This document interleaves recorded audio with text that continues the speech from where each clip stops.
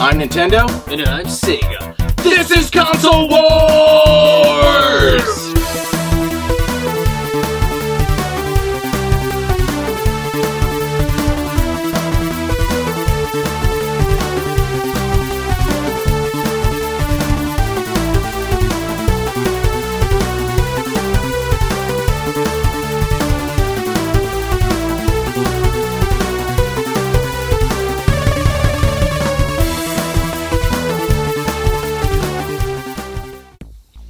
Hey, check it out. The new batch of shirts came in. Hey, looking good.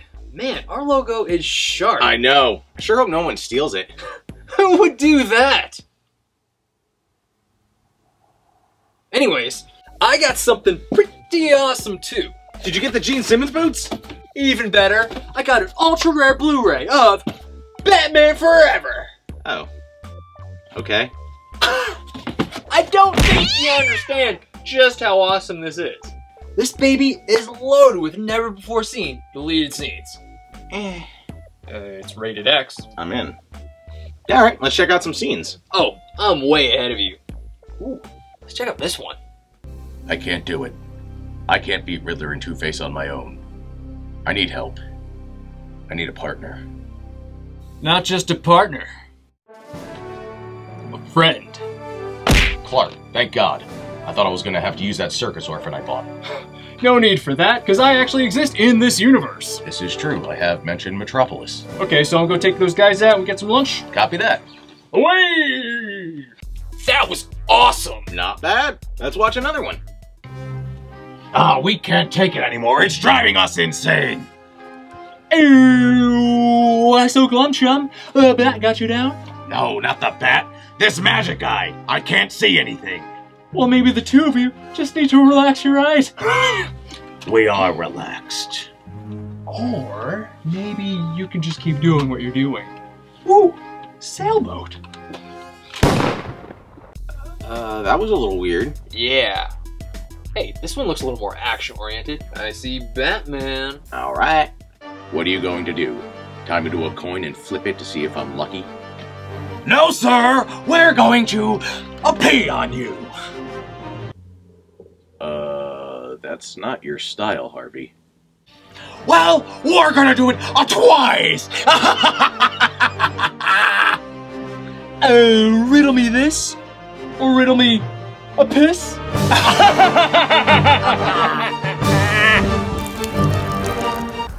Oh, good cut. That got weird. It's still going on.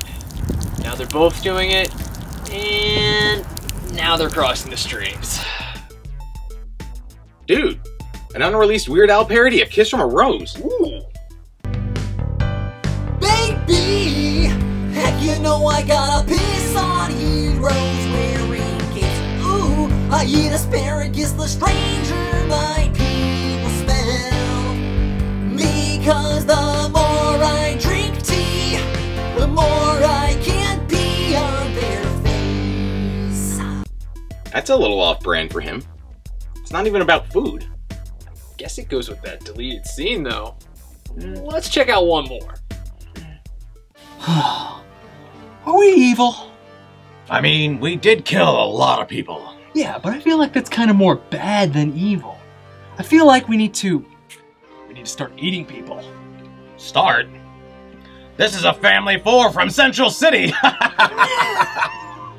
Whoa. Good cut. I know. Jim Carrey does not look good there. Yeah. Oh, check it out. Deleted scenes from the Batman Forever video game. The video game? Wow! I mean, talk about a bad game.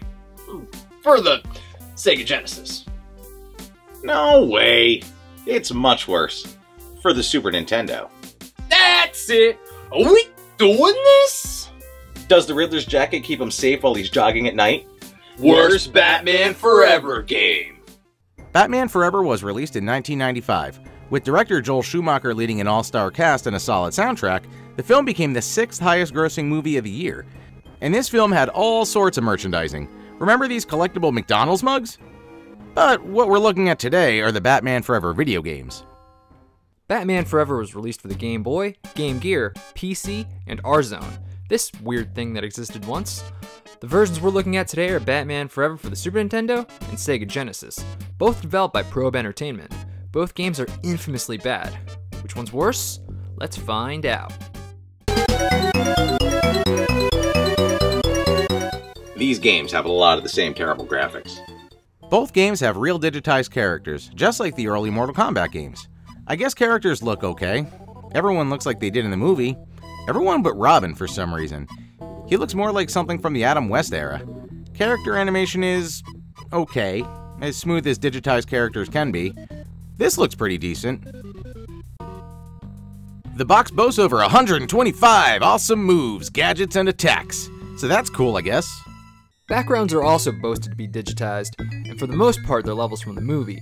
We got Arkham, the bank, the circus, Two-Face's lair, the Batcave, Riddler's Island, the ballroom, and the train station, which was kind of in the movie. But no neon street level. What a bummer. Not great looking games. No, but my game definitely looks worse. When you look at the games side by side, the Super Nintendo game looks more crisp. The Sega game looks grainy and pixelated. The Super Nintendo game looks nice and smooth. I mean, check out this power-up on Sega. What is it? I can't tell. Now look at it on Super Nintendo. Oh, it's Two-Face's coin because now I can actually see the scratches. And the colors are more muted on Super Nintendo too. This makes it a little easier on the eyes and gives it an overall better look. My game definitely looks worse. As some other times, my game's cropped. The Super Nintendo game is cropped compared to Sega. Makes it harder to see the platforms, hidden areas, and enemies. Talk about a win for the Sega game. Well, the Sega game is missing things compared to the Super Nintendo. Check out this level. Nice and foggy on Super Nintendo. And on Sega, no fog. Same thing happens on this stage as well. And check out this ride around Gotham. On Super Nintendo, you can see the moon and stars behind the buildings. On Sega, nothing, just buildings. The Super Nintendo game also has more objects in the foreground. The pillars in this bank aren't on Sega. The various objects in the Super Nintendo circus aren't in the Sega game either. And check out Chase Meridian here. You see her the whole time during the boss fight on Super Nintendo. And on Sega, she only shows up at the very end. The Super Nintendo just has so much more in every level. My stages look worse. But it looks like the Sega game originally had an exclusive level. You can see it in this deleted scene.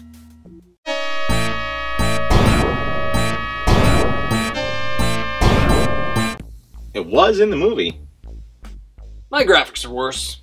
For having less crisp graphics, worse use of color, and many objects missing, worst graphics goes to Sega Genesis.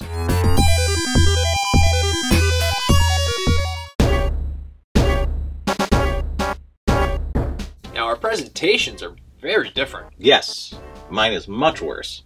Let's start with the HUD. The HUD on Super Nintendo looks fine. You see your hero's name and health, and the enemy's name too. Nothing special. But now look at the Sega. Instead of their names, Batman and Robin have their symbols with a much more stylized health bar. You have a much cooler HUD on Sega. The HUD's not that great. Look at the actual life bar. On Sega, your life is pink while the background is red. What a terrible idea. You really have to stare at it long to figure out where anyone's life is. And then you have the good old life bar on Super Nintendo.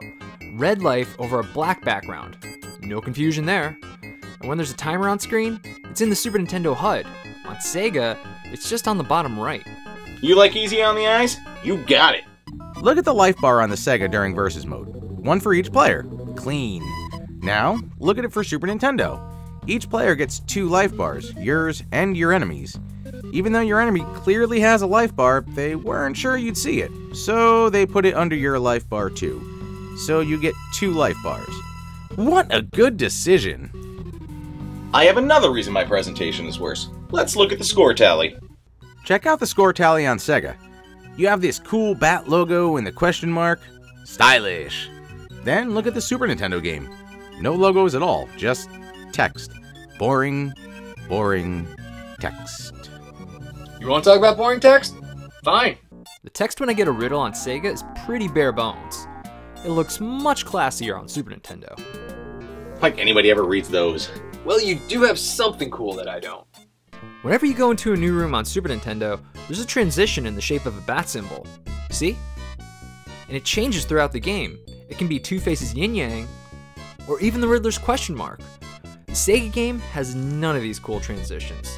And overall, the Sega's presentation is much more boring. let's just look at the cutscenes. Before a new level, the Sega game has a quick shot of Gotham, and then a whole lot of text. Now check out Super Nintendo. You get an awesome cutscene of Batman actually driving through Gotham, and you see his or Robin's face in the reflection. You even see the reflection when they're just selecting weapons. There's no reflections on Sega. Also, when you select Batman or Robin on Super Nintendo, they roll. On Sega, they don't. A roll, a grid. It's not that much. Well, it's a lot better than what I got. Let's take a look at those intros. The Sega intro is just this, Batman Forever. Okay, now check out what happens on Super Nintendo.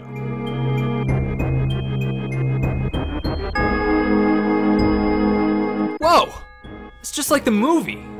Well, it looks like the Sega game had something a little similar. Holy rusted metal, another deleted scene!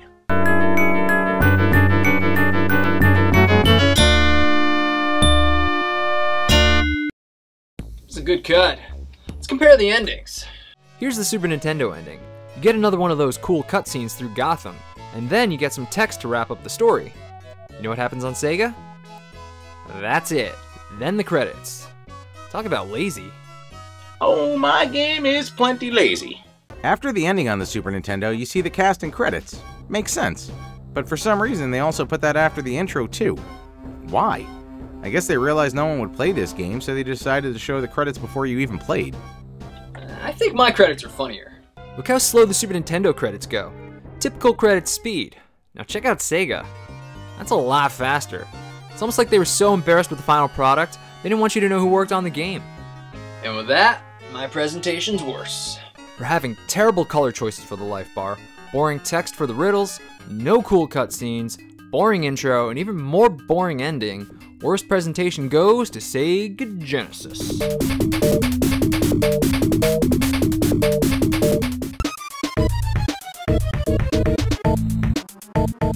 Well, no music from the movie in either game. No, at least our games have the same songs.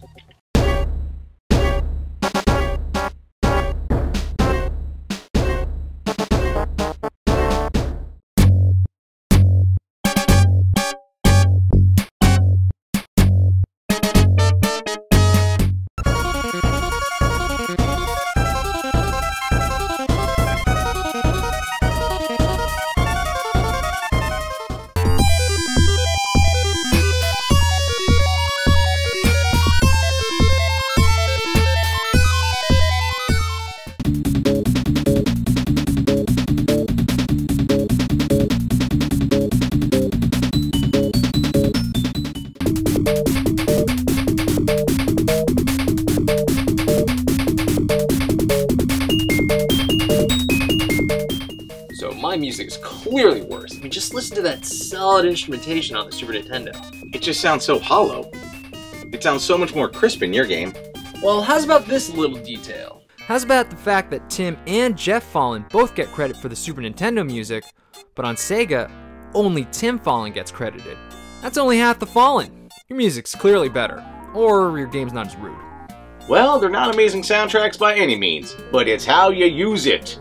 And your game has way more music than mine. Both games have the same music during the normal game mode. However, during training mode, the Super Nintendo game has no music. For all three training modes, no music. Why? The Sega game has music for all three training modes. I guess that's because sound is better on Sega. Well, if that didn't convince you, let's talk about sound effects, particularly voiceovers. Listen to these voiceovers on Sega. You got the Riddler, and you have Two-Face. If the Bat wants to play, we'll play. Right out of the movie. And now listen to them on the Super Nintendo.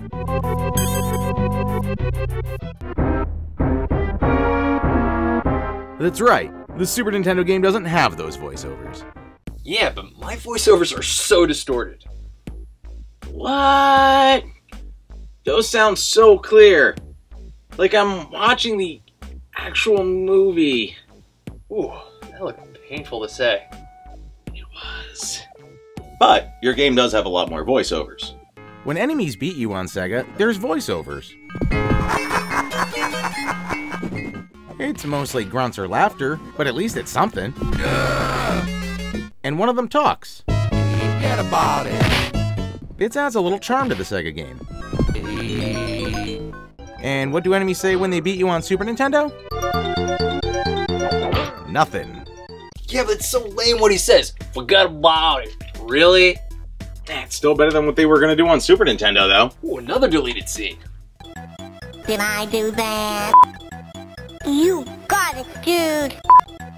I guess it could have been worse. Easy win for Super Nintendo. For missing music for all the training modes and not having any voiceovers, worst sound goes to Super Nintendo.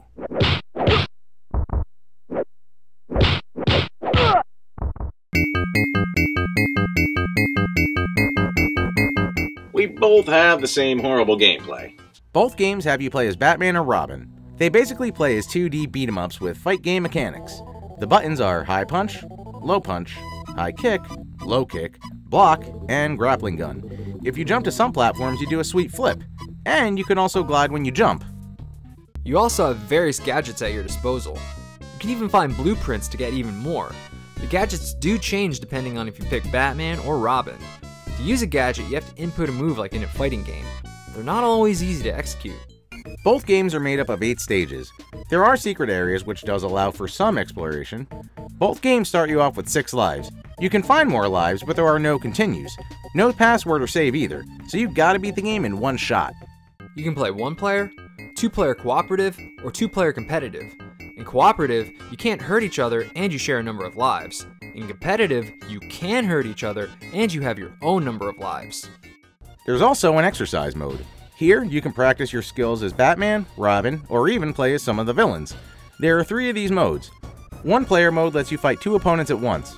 If you win, the difficulty is raised. Then there's 2-player co-op. Here, you and a friend fight 2 opponents together. Victory here also increases the difficulty. Player versus player is pretty much what you think it is. You and your friend fight each other. There is a lot going on in these games, and they have a lot of problems. Right, and my gameplay is definitely worse. Let's go to the grappling gun. The grappling gun is notoriously bad in these games. To grapple straight up, you need to hit up immediately after hitting the grapple button, or else you'll grapple at an angle. It's even worse on Super Nintendo since select is the grapple button. Select? Really? Sega manages to fit all their controls into 6 buttons. Why couldn't Super Nintendo? You know where they could have assigned that? The R button. The R button just lets you go to lower levels and back attack. They could have had it be your grapple instead. I'm just saying, the Sega game got all the controls into 6 buttons, while the Super Nintendo, for some reason, needed 7. So your grappling isn't perfect. Now my combat, that's bad. Combat isn't great in either game, but I'm pretty sure it's broken on Sega. Check out this exciting fight against Two-Face. Yeah. Or check it out when it happens during the end of the game. This game's broken, right? It's pretty broken on Super Nintendo too. I can't do the kick thing, but a lot of times I can just stand there punching and enemies will walk right into it. My other controls are bad too. The gadgets are a bit difficult to execute in both games. The controls are anything but tight. It really feels like luck when you pull off any move. Having said that, the controls are much worse on Super Nintendo. Just look at throwing a batarang. On Super Nintendo, if you do it too fast, it doesn't work. It only works if there's a slight pause between the buttons. I mean, look how slow you can be to pull off a move. What kind of nonsense is that? Like I'm gonna take my time fighting enemies just to throw a weak weapon. The Sega controls, on the other hand, play a lot more like you'd expect. They're much more responsive. You don't need to slow down in order to pull off a move. The game's not perfect, but my game definitely has problems. Let's just take a look at that 2-player mode. As I said before, in 2-player competitive mode, you each have separate lives. On Super Nintendo, you both start out with 5 lives. Seems fine. On Sega, you each start out with only 3 lives. What? Why? This game's hard enough. We don't need fewer lives too. Yeah, okay, that is a little rough. But my game still has the biggest flaw. Loading. On Super Nintendo, whenever you go from one room to another, you see this. Hold on. Every stage. Hold on. Every room. Hold on. When you start a level. Hold on. And remember how I said this game has secrets and you want to explore?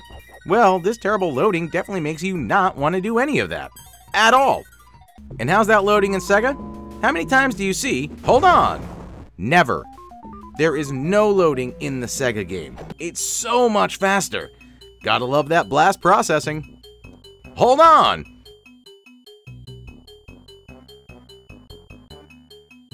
Hold on! Hold on! I keep hearing that Wilson Phillips song every time it pops up. Funny you mention that, cause, Deleted scene?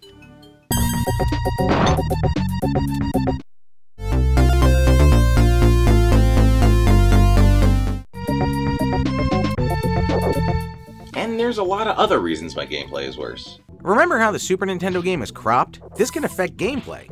On Sega, when I jump here, I can see a secret area. Cool. On Super Nintendo, I can't see anything. No way of knowing there's anything there. Do they really expect people to just walk around shooting their grappling hook every few steps? And remember how the Super Nintendo game has more objects in the foreground? Well, you know what that does? Blocks your view. Sometimes you can't see what's going on. That's especially fun when you're trying to fight someone. Again, it's not a problem on the Sega game. those are just tiny differences. I can go smaller. Both games only have 2 enemies on the screen at a time. The Sega game handles this by showing you both life bars at the same time. 2 life bars because there are 2 villains. Makes sense. On Super Nintendo, it's not as clear. In one-player mode, the life bar always goes under your character's life. So if there are 2 enemies, the life bars just swap. You never see 2 life bars at once. Doesn't sound like a big deal, but when you've been fighting a bunch of enemies in a row, it's nice to know if there are 1 or 2 nearby. It's obvious on Sega, not so much on Super Nintendo. Yeah, but these are all tiny details. Okay, let's go back to a bigger one. The Versus mode. Remember in Verse mode how you can be many characters from the game? On Sega, you can even play as Two-Face. How cool is that? On Super Nintendo, you can't. Only generic villains on Super Nintendo. Yay. My gameplay is definitely worse. For having worse controls, loading between every room, not being able to see everything, unknown numbers of enemies, and no Two-Face in Versus mode, worst gameplay goes to Super Nintendo!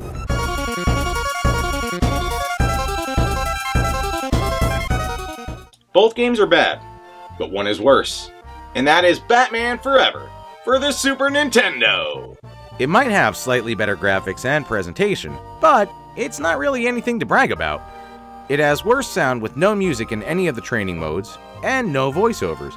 It has worse gameplay with poor controls, not being able to see as much, confusion with the numbers of enemies, no Two-Face in Versus mode, and the horrible loading time. Honestly, they're both bad games, but it's really the loading time that makes the Super Nintendo game worse. It's bad enough you have to play a bad game, but when you have to wait between every room to play a bad game, then that is definitely the worst game. Worst Batman Forever goes to Super Nintendo!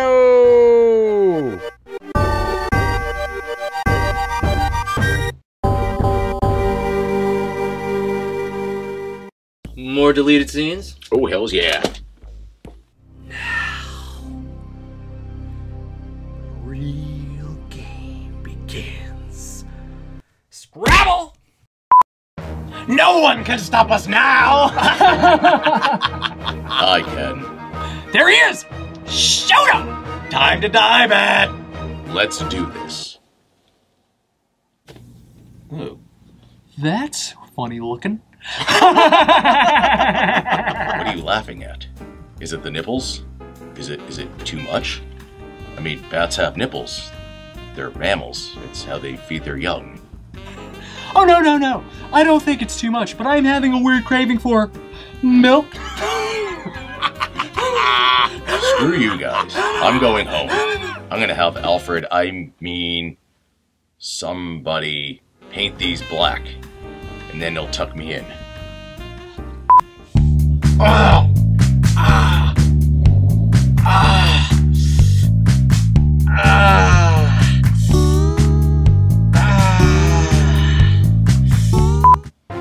The hell are you supposed to be?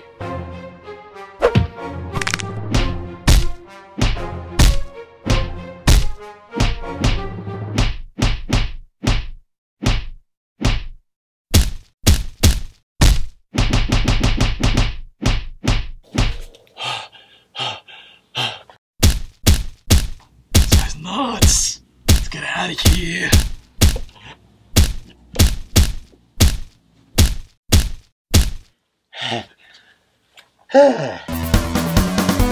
Thanks for checking out our latest video. Be sure to like, comment, and subscribe. Check us out on Patreon for earlier releases and bonus content. Special thanks to Xavier the Lycan for his donation of the games. And thanks to everyone who suggested Batman Forever. Keep those suggestions coming, we will get to them. Also, check us out on Facebook, Twitter, and Instagram for more console wars goodness. Later! Forget about it. And she just turns into one guttural sound. You know what I won't forget about though?